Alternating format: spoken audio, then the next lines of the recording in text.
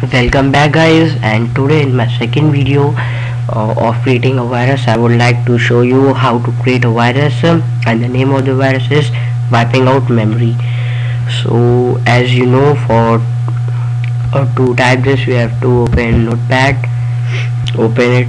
You don't have to type much, you have to type a very little bit of things, alphabet, sorry, but you have to type in small, delete, that is del, then asterisk, a full stop, then again a asterisk. Then you have to save it with the name of any extension, control plus S, not with a dot txt, suppose format dot bat file. Your file has been saved. Now open my computer,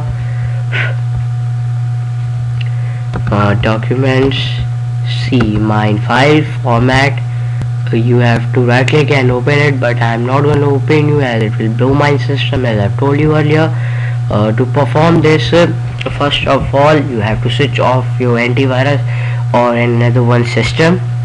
What will be the cost for this? In this command, delete, that is del is for deleting, and the following text specify the file to be deleted.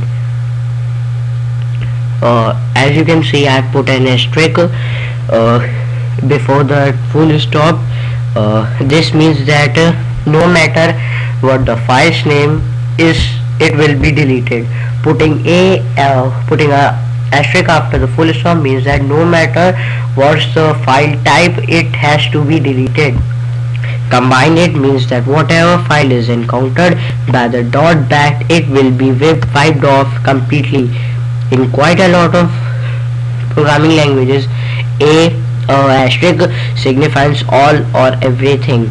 Again, this is quite dangerous to a system without antivirus, as nothing will be left when this guy is done. Although technically the system will crash as soon as the .bat file encounters some vital file required for the computer to work, hence crashing it. First of all guys, please don't forget to subscribe to my channel Royal Technologist. Bye, have a nice day.